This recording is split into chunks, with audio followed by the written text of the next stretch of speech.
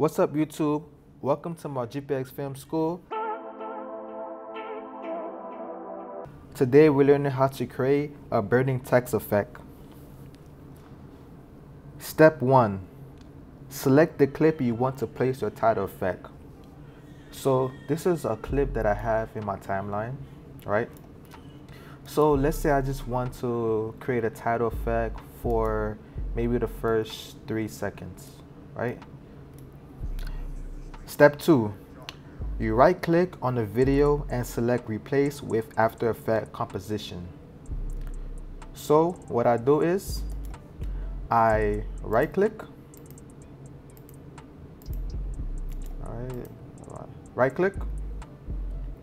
and I click replace with After Effects composition. And now it's loading. Step 3. Name your file and save it. So I'm gonna name this file Burning Text Effect. And I click save. Step 4. Click the title icon, select the title font and size as desired. So the title icon is on the top, is a big T. So you click the T and you click on anywhere on the video to place your title. So let's say I want to place it here and I'm gonna name it GPX,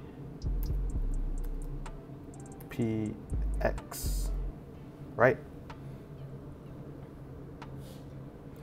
And the font, let's say I want a little smaller. This is how you highlight it and you just play with the size. And if you don't like this type of font, you can change it to any of your desire. Okay. Step 5. Click layer at the top, click new, click solid, click any color and click OK. So you click on layer, you click on new, you click on solid, and this will pop up. What I usually do, I just click OK. But if you want to pick a certain type of color, you can customize it to your desire.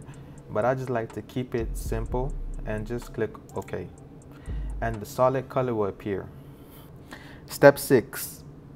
Click Effect and Preset. Type in SABER. Click and drag to the solid color that was created. So what I would do, I would click on Effect and Preset. I type in SABER. And if you don't have SABER in your After Effects, you can of course do your research and download it, and it will automatically save to your After Effects. I click on SABER and I drag to the solid color that I created. Step 7. Click Customize Core Type and click Text Layer. So I click on Customize Core. I click on Core Type and I click on SABER and I click on Text Layer. Then under the text layer, I click on None and I click the title that I created, which was GPX.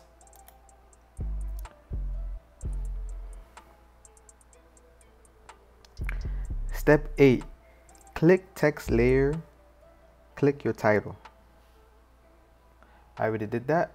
So I click on text layer and I click my title, and you do see GPX, but of course it's like a big bright color. Of course, all these settings you'll customize. Step 9. Click Composite setting. Click transparent. So I look for Composite setting. I click on Composite setting. I click on black and instead of leaving it black, I click on transparent. Alright, the composite setting, is under render setting. Step 10, select preset.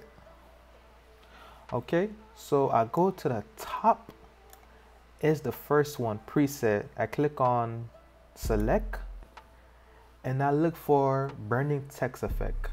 So this is the burning text effect.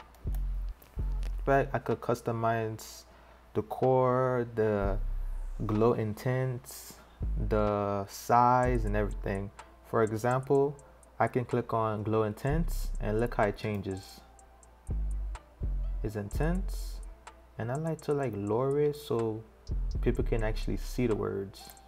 Okay, so when you finish, you click on file, you click on save, and you exit. Right. Don't worry, everything will transfer to your Premiere Pro. So step 12, the title effect should be on your timeline. If not, we watch this video. Okay, so this is how the effect looks.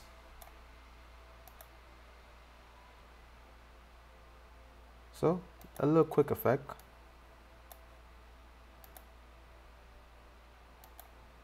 Let me increase it so you can actually see it.